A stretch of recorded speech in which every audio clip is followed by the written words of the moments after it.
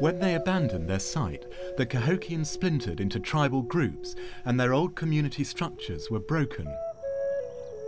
The Europeans arrived on the American continent about 100 years after Cahokia's decline.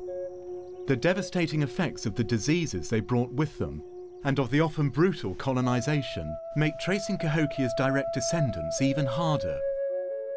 No one can ever be certain what happened to them. Yet many Native American tribes still trace their heritage to Cahokia. Joe Watkins' tribe, the Choctaw, has its geographical roots in the Mississippi River Valley. Quite a few Choctaw, quite a few southeastern Indians believe that Cahokia could have been the grand homeland, the place from where we all came before we were differentiated tribes.